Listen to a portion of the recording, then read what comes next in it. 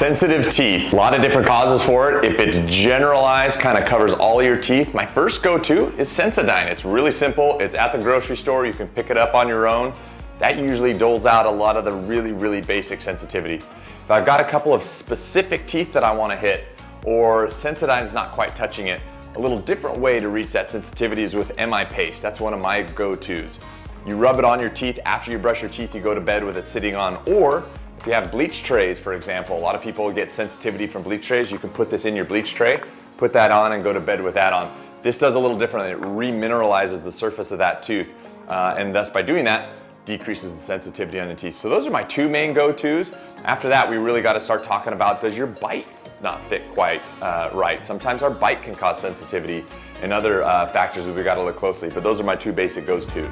So if you have questions right now though, and you want to be able to connect with me immediately, the best way to do that is go to drwestonspencer.com. That allows you to submit a virtual consult request.